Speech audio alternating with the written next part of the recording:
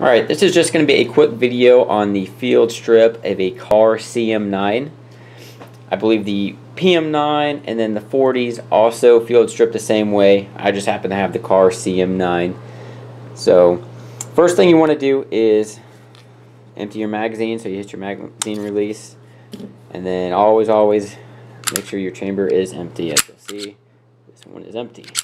So, first thing you'll want to do, what you'll actually notice is there's two lines on the front here. There's one on the barrel and then one on the bottom portion.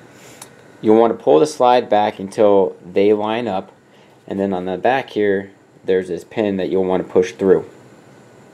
Now, since this is a new gun and not really broken in yet, it's a little difficult to push that through with just your fingers. So what I have here is just a punch to kind of help me push that through. So make it a little bit easier. But like I said, what you want to do is just line those up and get it pretty close.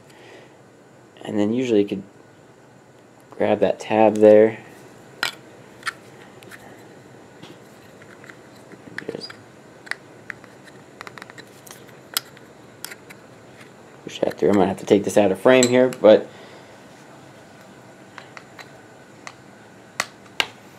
okay, you see I got that started there, so you just kind of push that through,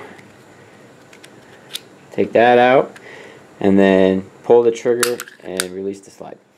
And then your blower is completely disassembled, your field stripped, and then you have your barrel.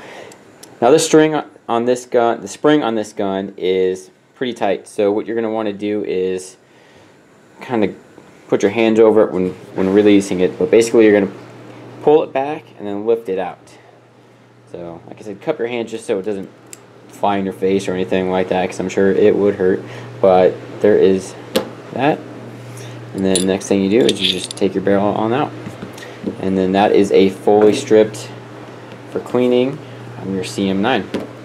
And then to put it back is just the opposite. Put your barrel back in your slide there.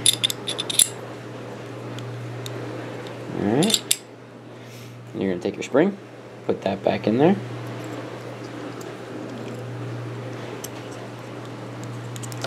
It's a little tough to pull it back, but once you get that in there, and then you'll see it sits back there like that. Okay, and then what you'll do is just take your upper,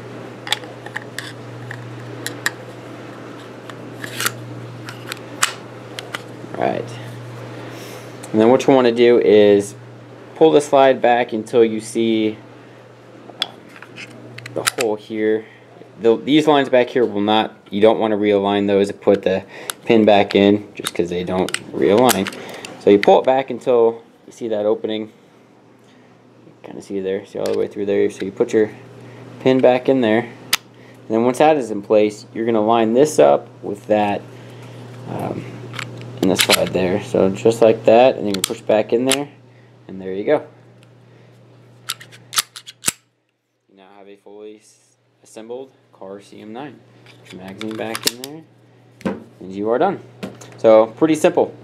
Any questions, just let me know.